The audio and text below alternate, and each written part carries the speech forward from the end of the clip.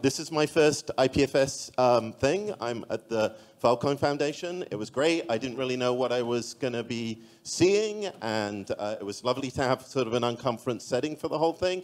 And so I just threw something together very quickly. And then after it, Juan said, hell, you should do this to the wider audience. And I'm like, okay, I don't know how you ended, right? I didn't know you ended with a cage fight with HackMD.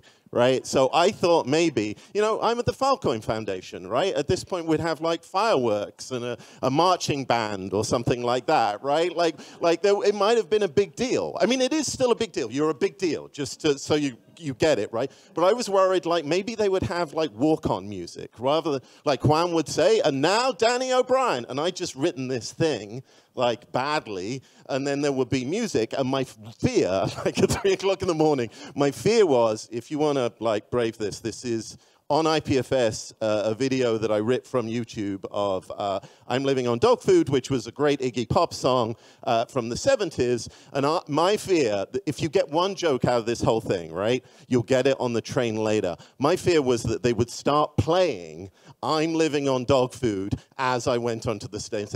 And some of it is about eating dog food. Some of the other lyrics have not aged as well as that. So what I want you to do, when you go back, if the rest of this is actually, frankly, insulting to you, just imagine what it would have been like if I'd walked on playing this music that you're not going to listen to now, and if you listen on the train or the plane, wear headphones, because it would be a really bad idea. Okay, some context beyond that. I joined the Filecoin Foundation as senior fellow about 2 years ago. My background is with the Electronic Frontier Foundation, and so I had to do, I can't get that anymore. It used to be I'd get a round of cheers, and now I say, I'm from Filecoin, and they go, oh yeah, is that a crypto thing? And I'm like, we can explain.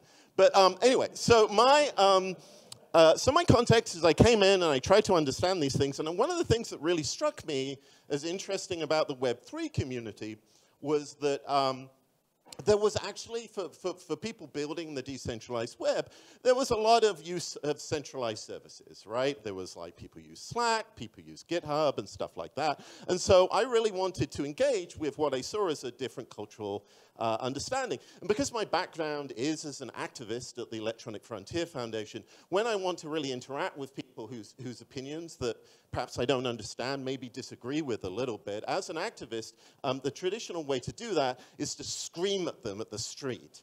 And so this is me, I swear this is absolutely true. This is me at ETH Denver. I'm in the line, this is ETH Denver 2022, which they'd scheduled very conveniently in the middle of the Epsilon COVID outbreak. And what they did was they had a huge, who was at ETH Denver? Anyone? Right, you will remember this. They had a huge line, and it was sort of continuous integration testing, right? What they would do is they would take a COVID test, and if you passed that, you were fine. You just went straight into the, that was it. Like, you had been built, you passed the unit tests, you could go straight in. And I sat on a soapbox and decried people about the fact that they were using GitHub. I was basically screaming at them that they were sinners. And it went really well. I handed out leaflets, and it went pretty well. And this is, and people felt guilty, right? This was the funny thing. It's like you're screaming at them, they're going, I know, right? Git is at heart a peer-to-peer protocol. I don't have to use GitHub. It's just easier to use, all right? And obviously, my background, so incidentally, I did, in fact, get COVID, like everybody else in that line. I may well have had COVID at this point, which meant that my spittle was actually priming these people as they went in to get their content integration test. After that, I was ill, again, absolutely true. I was ill for 3 weeks. I started getting these hallucinations. This is an interesting picture from ETH Denver. So one of the usability issues with doing slides, right, is when you try and grab these pictures, sometimes this is the weirdest kind of observational humor. But do you sometimes find that you pull the wrong thing, and rather than scaling up, you kind of sideways you sideways stretch the thing. So this is actually sideways stretched fetal leg Buterin. So I actually pulled it very slightly and went, he looks healthier. Look, so that's him stretched, and that's him normal size, right? So then that's the first one I showed you. That's not him. That's the Gruffalo is scaled widely. But anyway, so this is sort of like algorithm. When people talk about machine learning and algorithmic improvements, right? Well, like Vitalik has like a very basic algorithmic improvement, which is bracket x comma y equals bracket 1.2x comma y, and that's how you can improve them. Anyway, so this is the main hallucination I had. This is 1995. That's Richard Stallman. For those of you who don't know, did anyone not know that was? I have to generationally fix this. Like some people, like I don't know who is one of the mamas and the papas. I don't know. Could be Jim Henson. Who knows? But anyway, so this is. I come from the free software community, right? And like the idea of not using the software, not dogfooding, not using the software that you build on is I mean, literally, I am just saying there, I was thinking of switching to Windows 95, and Richard Stallman there is grabbing my hair and curb stomping me to the ground for that. So he's a cruel man. I mean, right, correct, but very, very cruel. Anyway, so we understand, right, why we do this, right? Why do we use the software that perhaps ideologically does not fit with what we're thinking? And the reason is we want to move fast, right? This is why we build these things out, right? That we use prepackaged software as a service, so we can build on the shoulders of these people, maybe to undermine their business models, right? But we do it to move fast, break things. I mean, so one of the things that I've taken from seeing what you folks have been doing is we've sort of gone past that point of view, right? Like we're sort of now at the point where we're trying to fix things. And so we've been using all of these centralized systems, centralized protocols, centralized services, and now we're getting to the point where we can still move fast, and we can work here and fix things, including our use of Unicode. But the problem is if we start moving fast and fixing stuff, if we are using all of these services and systems, what we're really doing is continuing to fix them, right? Because the data about our behavior and our usage is going outside of the system, like the sort of expropriation of data, and it's being used to fix and develop what they're doing. It's not making our stuff better, and even if the signal is just, yes, this stuff is still, you know, up in the SLAs, it's still data and services that they can use. So this is why I'm sort of advocating for more dog fooding in our environment. The term dog food, does everybody know the term dog food? Yeah, of course we do. But I'm going to have to explain it to you because I have 3 slides on that. So the history of dog food is that back in the day, in the 90s, when Richard Stallman was beating me around the London streets, this was in the period when everybody who was good hated Bill Gates, as opposed to the later period where everyone who was good loved Bill Gates because he worked well with children and stuff like that. And not now where everybody who's crazy hates Bill Gates. It's like, we've seen a lot. Bill Gates is like Doctor Who. He goes through sort of different generations every year. Anyway, don't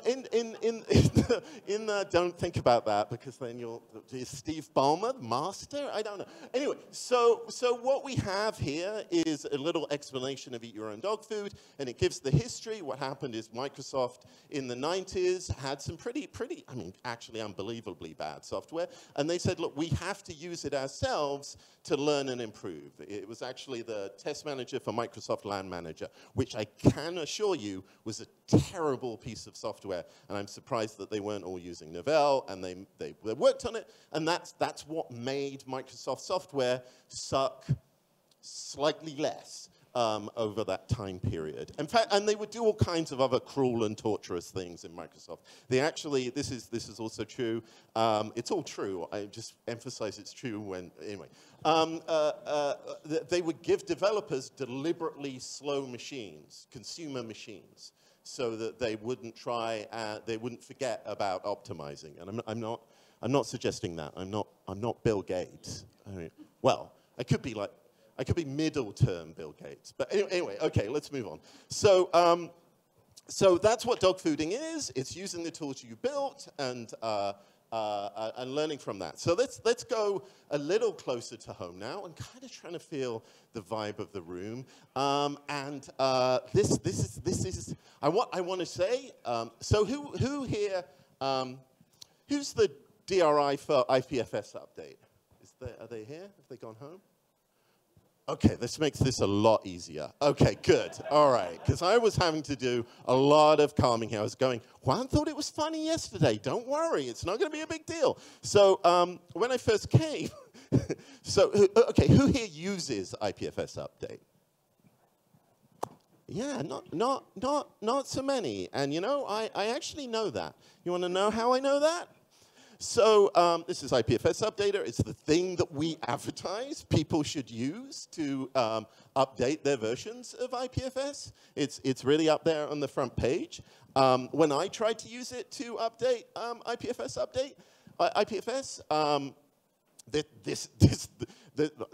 there isn't an error here. That's what it does. It just stopped, right? I didn't crash, so that's good news, right, everyone, right? But it didn't not continue, right? Like it didn't. Okay, and the one thing I can summarize here is it did not update IPFS.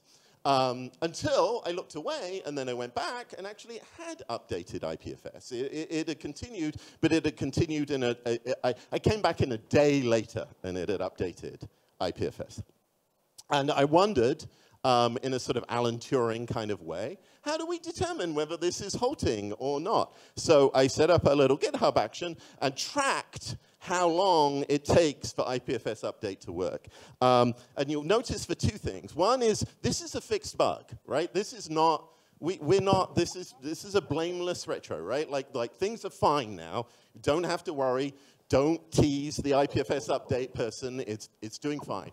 But here, this is not good. This is seconds, right? So that one up there, that's 7 minutes to update IPFS, which, you know, IPFS Kubo is not a big program. That's kind of problematic. So the other thing is I didn't tell anyone I was doing this, right? I was not a good dog fooder.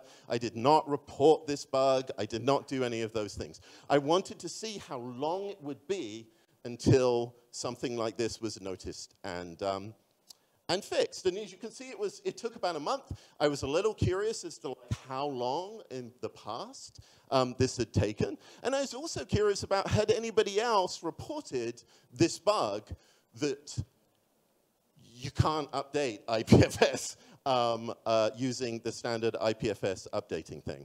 And there was a bug. It was reported. There was definitely some work going on here. Someone else had reported it. It was Juan Bonet. So there were at least 2 people using IPFS update within the organization. Me, the new boy, and Juan. And one of the things I'd like to point out for you is that Juan was reporting bugs and using IPFS update on New Year's Eve. So the way I imagine this works is that basically Juan does whatever he does for the whole year, and then at the end of the year with a glass of wine or something goes, oh, for me to update IPFS, let me just dabble a little down with the people. So that was the story of IPFS Updater. So one of the reasons why we should dog food our code, I could see everyone got really worried when I showed that graph. No, it's fine. It's all right. We just have to We just have to use our shit, because otherwise we risk having a bug reporter bust factor of approximately 2, and one of them's 1. So one of the things that I'm going to talk about this is that dog food is a really tight feedback, a food back mechanism. Yeah, do you like it? It's good. I'm thinking about writing a book, software development book at O'Reilly with that title. Anyway, so this is one of those things. We can have these very tight feedback loops. I have a bad story about O'Reilly books I'll tell you about later in the bar. But we have other things, right? We have Probe Lab. We're getting better at this stuff, right? We have dashboards. You probably have 5 or 6 dashboards right now, right? And also, a little side thing, how close am I to stopping you from having drinks? Not, it's okay. Yeah, okay. This is my cat. And my cat, as you can tell, is called Dashboard. And the reason for that is my spouse, Liz Henry, was release manager for Firefox at Mozilla. And obviously you can imagine in group video calls at some point they would go, well, let's look at the dashboard. And you can completely derail a group call for a very long time by grabbing a cat and going, yes, let's look at the little dashboard. Oh, no, look, it's the little, oh, there he is with the, oh. So I wanted, just in case you felt bad at this point, let's look at pictures of dashboards there. That's not a great picture of me. Anyway, so dashboards are useful, right? Dashboards are great, and dashboards, most importantly, can look incredibly pretty even when they're flashing millions of red lights at you. This is from a Soviet water-cooled reactor, and this one, that's Chernobyl. So those people are having a great time looking at their dashboards. I mean, it's weirdly Game of Thrones. I don't know whether that's... Anyway, yeah, but the risk with dashboards are twofold. One is you spend all your time going, we've got some really pretty dashboards. I think we know exactly what's going on.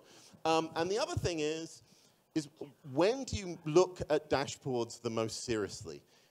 When you're in the car, right? Like at other points, dashboards are just interesting. They don't have that profound feedback look that I think dog fooding gives you, right? That when you're actually using the software and depending to a certain degree on the software you're building. Okay, live demo time. Time to show off exactly how your software and our software they're building is working in this way. Okay. Nope, psych, I'm not going to do a live demo. For a couple of reasons. One, the tables are turned now, right? Like, I'm trying to make this thing that, like, the software is not going to work. And my experience working in the Protocol Labs extended cinematic universe, as I do, is that whenever I come on stage to complain about something, one of you goes back in time 9 months and fixes it, right? Proposes a thing. I was coming to give a talk about how we should really link the JavaScript and the Kubo kind of environment together, and then you fucking implemented it. It had like a whole, so that was good. So I'm not going to do that because there's too much of a risk here that I would demo something and it would all work fantastically. But I also want to like flip the demo a little bit here. Like as I watched people building out demos and showing demos, I've seen like that moment of absolute fear, and not just for the person on stage. Like whenever anybody does a demo, I watch like there's a strange, there must be a collective noun for the noise of people clenching their butts when a demo starts, and we all feel it, right? Because everything is focused in on that moment. And what I want to do is to suggest that we can build a culture where this moment is a moment of Zen-like peace, right? Like we're so confident in our software and how it works in a genuine environment where people are interacting with each other, that we're absolutely calm. Of course, it means the rest of the time is absolutely riven with fear, right? Because you've ended up having to ask all your friends to use this software. But maybe we can get to that point.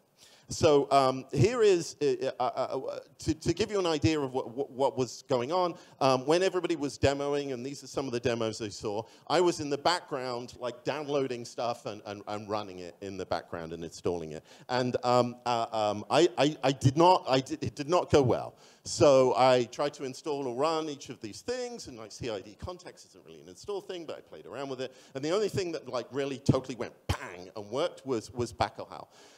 This isn't a criticism, because this is my score for everything else in my trip. Like, basically nothing works for me, and I think it's probably not your fault, right? I'm probably actually an idiot. I don't know what Bacalhau is doing. I guess they're targeting the idiot market, but that is my conclusion there, right? So I wouldn't worry about that, but it's something to think about. Okay, so what am I trying to say here? Look, let's match our ambition and our aspirations with our actual tool use, right? If we really think this stuff can change the world, let's see if we can build and use it within our own environment. Let's build better food back mechanisms. And like, when we feel that fear, right? When we feel that demo fear of like going, I'm putting all my holiday pictures on IPFS, but oh my God, what if the web gateways aren't gonna work? Everybody at my party is gonna hate me, right? What a weird sitcom scenario. But yeah, when that happens, let's work out what that fear is, right? And with kindness, right? Let's work out like why it is that we kind of try and work around the very things that we're building. So that's my little thing. I call it food back. As I say, I'm gonna do a little bit of work on this, and I'm gonna summarize a lot of these thoughts at this Linktree thing that I put on. Of course I'm not.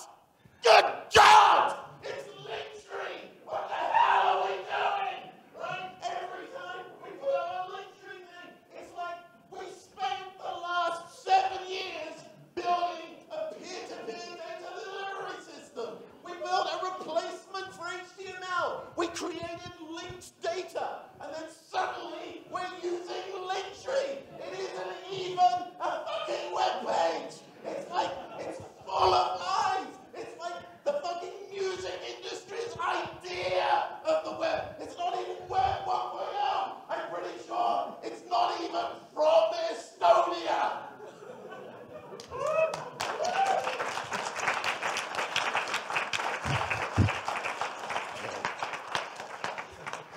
I just have a little trauma, okay?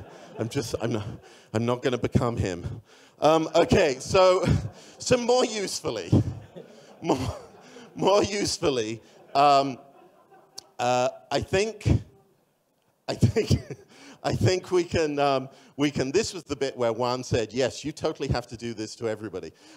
So we can use the tools we build and offer to others. So we can use IPFS update. We can just, not just do the weirdnesses, actually live our dream. We can make small tools, like we could do a version of Linktree, right? We could like make it and like make it part of our maintenance cycle to have these little things. We have PRMD. It just wasn't integrated into the products that we're building. And we can use and share those things, and we can have it as part of the way we work. And we can adopt and support the commercial offerings of our allies and friends. I mean, this is a much harder leap, right? Really, when we're talking about GitHub and Slack and things like this, and we're not going to be able to build alternatives to that. But we can encourage those people who are building those on the stack that we... Oh, God. It's the long COVID from East Denver, I swear. More usefully, the Falcon Foundation, we're putting together a little small team and resources to help with this.